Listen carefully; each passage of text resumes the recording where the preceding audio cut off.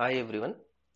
In this video, I am going to explain about the field expressions in circular waveguide. So, field expressions. In the case of rectangular waveguide also, we have calculated four different field equations Hx, Hy, Ex, Ey. Okay, that is quite different from the circular waveguide. Okay, why I am comparing every time with the rectangular waveguide is when we are going to study about circular waveguide, the parameters which we are going to study, all the parameters are related and means similar to the rectangular waveguide what we have studied earlier. But the parameters similar but with different types of expressions. Okay, and there we have studied the parameter expressions like field expressions like Ex, Ey, Hx and Hy. Ex, Ey, so electric field component in the x and y direction, and Hx, Hy stands for magnetic field component in x and y directions. But here such type of x and y directions are not there. Here there are two types of parameters r comma theta. R comma theta, or it sometimes referred to as phi. Okay, that means R refers to here radius of the circular waveguide, and phi refers to the angle at which the wave is being propagated in the circular waveguide. Okay, so in order to understand the R comma theta, first let us see what are the different dimensions and coordinates of the circular waveguide. Okay, if you understand the coordinates and dimensions, then we can go for the field equations or field expressions of this circular waveguide. Okay, see here, and the figure shows the circular waveguide in which the direction of propagation is kept here, the direction of propagation kept along the z. Okay, in rectangular waveguide also the direction of propagation we have taken in z direction. Okay, see here, the circular waveguide is having one open part here, that means this is a port, and here it is another port. The angle at which the wave is traveled, suppose the wave is traveled here in this way, then the angle at which the wave is traveled is given by phi. Phi refers to the angle along the x-axis. Okay, x is the here starting initial position we are taking. From here to up to this where the wave is being propagated, up to that particular point we have taken, and we have taken that angle as phi. Okay, and now in the upward direction, the length of the circular waveguide we are taking just it as a z, and you can also determine this z as a direction of propagation. Here the wave propagates in this upward direction or in the downward direction, as it is, as the circular waveguide is connected in this fashion. Now another important parameter here, it is the radius of circular waveguide. Radius of the circular waveguide, r is equal to a. Angle is equal to phi. Okay, so if you want to say r comma phi, these are the coordinates of this circular waveguide. You can simply say a comma r comma theta, sorry, it is r comma theta. You can write it as a comma phi. That determines the coordinates of the circular waveguide. Okay, so the coordinates of the circular waveguide, radius with respect to the angle, it is given as a comma phi. So let us consider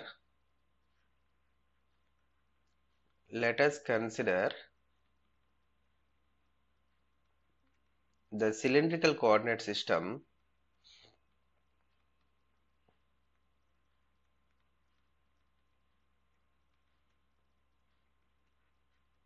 Cylindrical coordinate system for analysis of this circular waveguide.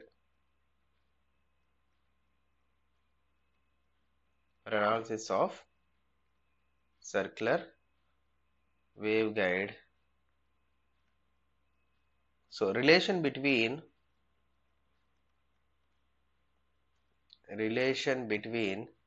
rectangular waveguide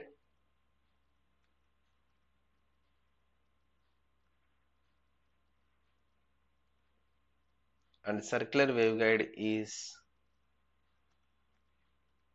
and circular waveguide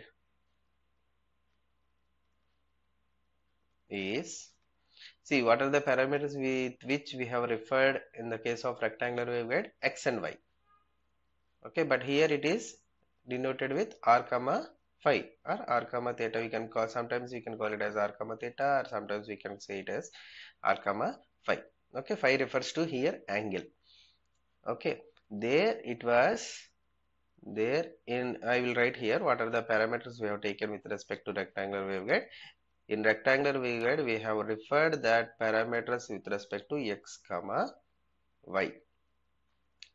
In circular waveguide, the parameters are not x comma y because it is a cylindrical coordinate system where the dimension is uniform in all the way.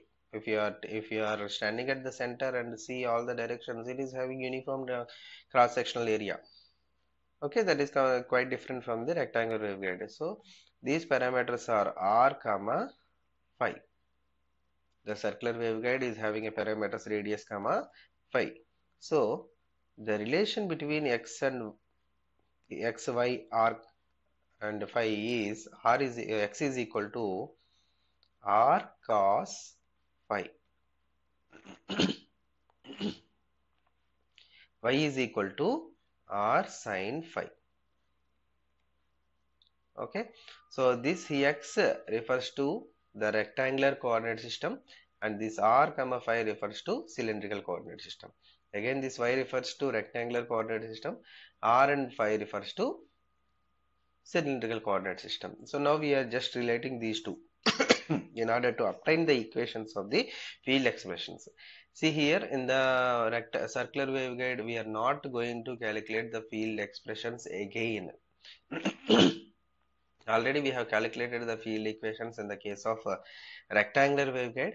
The same field equations we will consider, but then what we have to do is we will substitute the x with respect to r cos phi and y as r sin phi, so that after derivation and simplification we will get the equations of hr h phi, er e phi. There we have taken here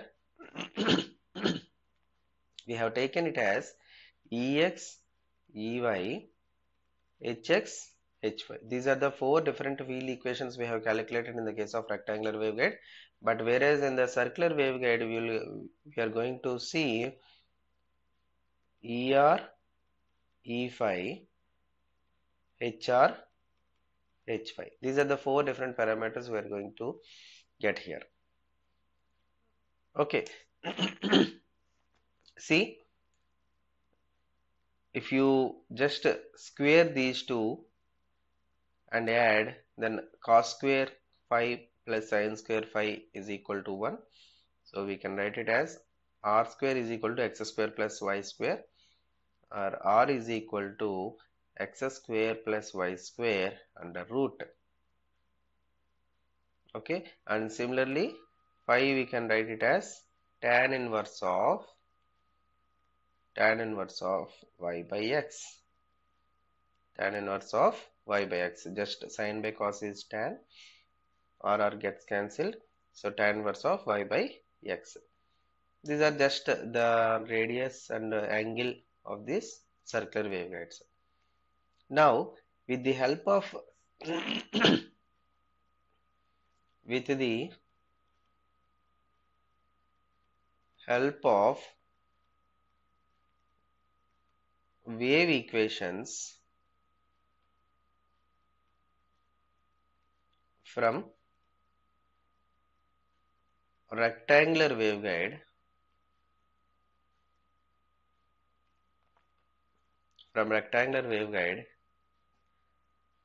for ex, ey, hx and hy.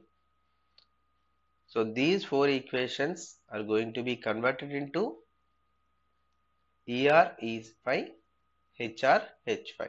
Okay, so with the help of the equations from the rectangular waveguide, ex, ey, hx, hy, The circular waveguide equations, the circular waveguide field equations are going to be derived. That is for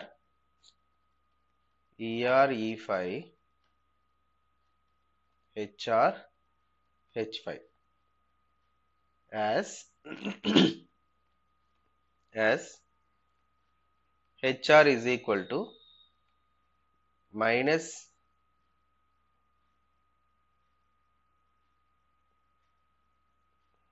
gamma by H square dou Hz by dou R plus j omega epsilon by RH square dou Ez by dou phi, and H5 is equal to minus gamma by H square dou Hz by R dou phi minus j omega mu by epsilon by H square dou Ez by dou R. Here the every parameters related to a circular waveguide are going to be changed with respect to R comma phi here. See, dou x dou y there in rectangle waveguide, but here it is dou R dou phi. And similarly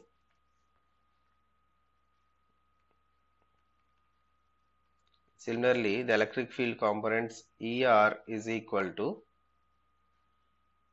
minus gamma by H square dou Ez by dou R minus j omega mu by H square dou Hz by R dou phi, and E phi is equal to minus gamma by H square dou Ez by R dou phi plus j omega mu by H square dou Hz by dou R. Okay, so these are the four equations where we know that H square is equal to gamma square plus omega square mu epsilon. This is common there and here. Okay, what is H? H is nothing but cutoff wave number, where H refers to cutoff wave number. Cutoff wave number. And we know the remaining parameters. Gamma is nothing but propagation constant, omega is nothing but angular frequency, mu and epsilon are nothing but permittivity, permeability and permittivity. Okay, so these are the field equations of this circular waveguide which I have derived from the rectangular waveguide equations in terms of R comma phi. So in the next video we are going to see what is the TM and TE analysis for this circular waveguide. Thank you.